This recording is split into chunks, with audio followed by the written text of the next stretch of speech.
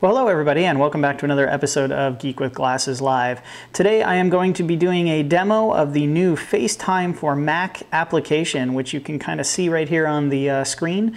Today at the Apple event, the Back to Mac Apple event that was held out in California, Steve Jobs announced the new FaceTime for Mac app, something all of us FaceTime users and iPhone 4 owners or iPad owners have kind of been hoping and wanting to see from Apple, and today we got that release. They actually released the beta and is available. I'm going to go ahead and put a link for that down in the video subscription so that you can go out and test this if you're running a Macintosh. Let's dive right into it. Let's take a look and see how it works. When you install the FaceTime for Mac app on the computer, on the right-hand side is kind of your options settings.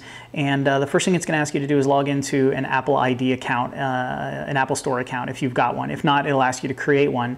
And then what you're going to do is you're going to associate the FaceTime for Mac application to an email address. That's how you'll call from a mobile device or another computer to a FaceTime for Mac FaceTime call. You'll use an email address as opposed to when you call an iPhone 4, you'll use a phone number. So let's just take a quick look and see exactly how that works. As you can see, the contact, you'll have a favorites list, so you can put people in your favorites. You've got your recent call list, and then you've got a contact list. And this actually is a contact list that actually just grabs from your Mac contacts. So that's directly integrated. Let's make a call. So here you can see I've called myself 5 times. I had to prep for the video, and we'll go ahead and initiate that call. As you can see over here on the iPhone, we'll just go ahead and wait for it, and there you go. Would you like to accept a FaceTime call from Neil Barron? That would be me. Absolutely. So let's slide that and initiate the call. We get the connecting information here on the phone, and then you get the title screen that disappears, and you have the picture-in-picture. Pretty cool. Just like on the phone where we can grab our windows and move it around, you can do the exact same thing on the Mac client, so you can move that around.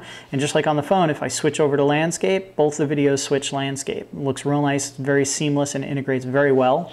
I can move this window around and put it anywhere I want, and also, if I would like, I can go full screen.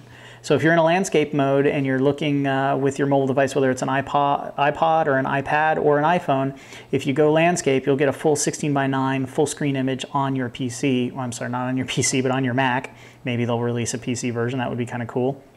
Otherwise, you've got a portrait view in a full screen or a non-screen full screen mode. One of the other cool features is just like on the other phone or phone-to-phone FaceTime, I can click the reverse button and get a nice picture-in-picture. I'm not sorry, not a picture-in-picture, but the outward-facing camera view. I don't know why I said picture-in-picture. Probably because I'm seeing a picture-in-picture. But you can switch back and forth between the two cameras very seamlessly, very easily. As you can see, it works pretty flawlessly. It's actually running over my Wi-Fi network, and it's working pretty good. Let's go ahead and end this call, and we'll show you what it's like to initiate a call from a phone to a Mac client. So what we'll do is we'll go ahead, open this up. We will unlock the phone, and I will launch my contacts. I'll cover up all of my important information here, and I will see a FaceTime button down on the bottom of the phone.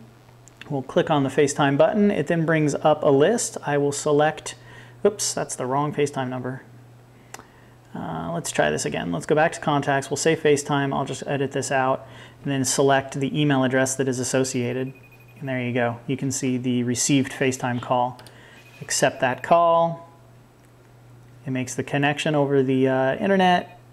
A little bit of a delay there, but not too bad. And there we have it, FaceTime call. So video conferencing made very easy. So this is a really cool feature if you're out on a business trip, or if you're away from home, or you just want to give somebody a call and have a face chat with them. As long as your iPhone or iPod or iPad is on a Wi-Fi network, you now have that ability to very easily do video chat from mobile device to stationary computer, which I think is pretty cool. It'd be even more cool if AT&T would allow FaceTime over 3G, because then I could be out pretty much doing whatever I want, sitting on a beach, and I could call up my friends and brag and show them the beautiful ocean and the blue skies and the seagulls. Or if I'm off on a vacation somewhere, I can show them, you know, the beautiful, majestic Rome if I'm traveling through Rome or wherever else I may be.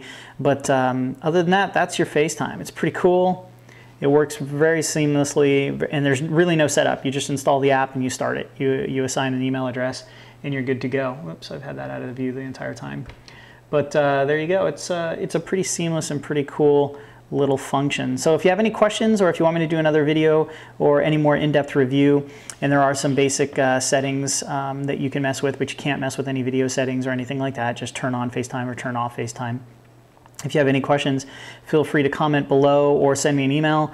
And all of that information you can find over at geekwithglasses.net, and check out the new website as well if you would like, geekwithglasses.net. We've changed to a new format, and let me know what you think about it. As always, you can follow me on Twitter, and that's twitter.com/geekwithglasses, and you can fan me up on Facebook or like me, whatever it is that you do these days, and that's facebook.com/geekwithglasses. So thanks again for watching, and we'll see you in the next video. Have a great day, guys. Bye.